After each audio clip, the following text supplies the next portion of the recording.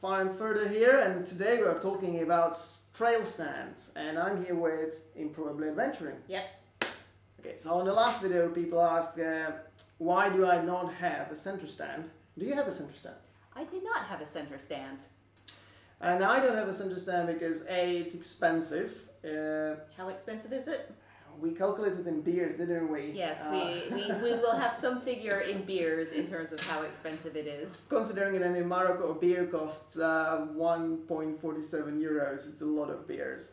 I used to work without a center stand, so it would be just extra weight.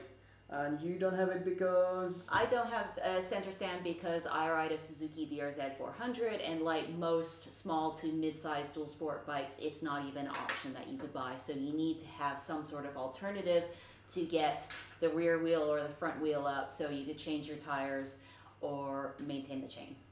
So basically motocross people don't need center stands. Motocross people do not need center stands. They just wheelie the whole way through. They just wheelie the whole way through. Okay.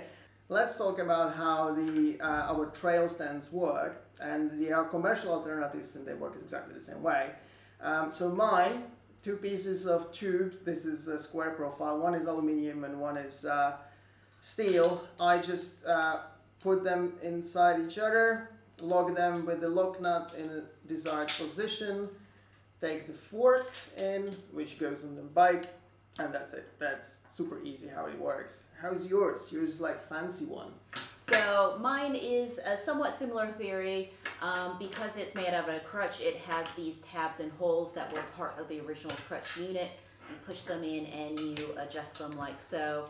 So you want to have the shorter length for the rear wheel and the longer length for the front wheel. Yeah, we decided to have a measuring contest, and Hold on, one more please. Well, I'm gonna cheat. Oh, that is totally cheating. you are just padding it. Obviously, the actual length that you want to have is going to be dependent on your bike and its dimensions. And where you put it as well. Mm-hmm. I mean, what I like about the crutch jack, how Improvised Adventuring calls hers, is that she cannot lose anything, while I can actually lose my lock nut. Which is a little bit unfortunate, as well as the fork. Yes, I would definitely lose those bits because I lose everything, particularly bolts. Yeah. So you made it out of crutches. The granny didn't need them anymore, or what? Yes, so I actually bought a pair of crutches. I found some on Facebook Marketplace. They were £5, and I went to go pick it up. The lady was very confused why a young mobile woman, well, maybe not so young anymore, was buying a pair of crutches, but it worked pretty well. That's a good story. I don't have a good story about this. This is just a piece of scrap metal from my father's garage. Mine has another use, which I like on the homemade ones, and that's it, that I can actually use it as the extension for my wrench, and it has double extension because I like that quite nicely fitting. So that's another good thing about mine. Can you do that with yours? Yeah, actually I remember seeing you use it that way on the last trip when we were in India, I believe, and I thought that was actually a brilliant idea because my trail set of tools is obviously my spanner is not that long. It doesn't give me a lot of leverage. I'm not the strongest person in the world, so you could basically stick any sort of round thing on it. It's not quite as secure as yours is. Yours fits much better, where mine's a little bit. But it's enough to get you that little extra leverage for bolts that are particularly stuck on. Very good. So I guess people ask how I use it on Ténéré. Let's go and show them. Let's go. Okay, how to use this trail stand on the Ténéré. Two places. One place is in a swing arm to lift the rear wheel, and another place I use is around the bash plate area to lift the front wheel. The reason why I like mine instead of Improvised Adventuring one is that I have this fork and I can actually squeeze it into the holes of the bash plate, or I can anchor it on the lip of the swing arm.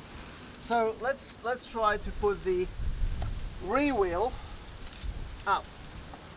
So what I'm gonna do, I have the rack, I lift the bike I put the stand down, and that's it. Ta-da! Nothing complicated. It's actually really stable. I mean, not really stable, but it's reasonably stable that I will be able to work on the bike with the chain or do the puncture. In order to loosen the swing arm, you obviously loosen the swing arm first and then you will take the wheel off. So for the front, what I do, and now the important bit is that the motion of how you push needs to be that way. So what I do is I'm gonna do that, and that lifts the front wheel, and then I find in a bash plate place where I can put it, and that's it. And now I can work on my front wheel. Yeah, and so I'll demonstrate also on Ténéré because unfortunately my DRZ is in pieces up in the garage. It's very similar, but because I have the rubber feet, I tend to put it at the bottom of the swing arm. So let's see if I could actually lift Ténéré up. There we go. Okay, I got it. Same thing. It's actually pretty stable. I could put it in a slightly more stable position, but that's good enough for now. Unfortunately, I'm not sure I could pick up the front on my own to see if this even works. I've never actually tried it. So can you give me a hand to pick up the front? Yeah. Let's see if this goes. Now we can probably find a place to put it, can we? There, is that? No, that's going to slip. Well, I guess that the problem is that because of you have the rubber feet, mine kind of goes into the holes in the bash plate like this, and then I can use that very easily. Yeah. While you have a bigger area, so you need to find something flat. Flat. I need to find something flat, which my angle of my bash plate is slightly different than this. Yeah. Let's try it again.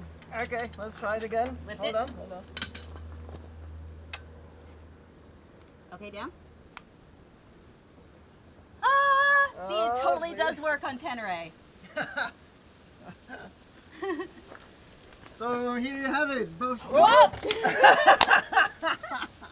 Okay, so I think that was a demonstration that yes, it is stable, but obviously it's not the center stand. So you have to find a really solid and strong position for it if you're taking the wheels off and all that. And give it a bit of a wiggle before you actually take any wheels off. Also make sure you loosen everything before you take the wheels off. So that's it. That's the very quick video on the trail stands and the crutch stand. Crutch jack. Crutch jack. Crutch jack. And see you next time.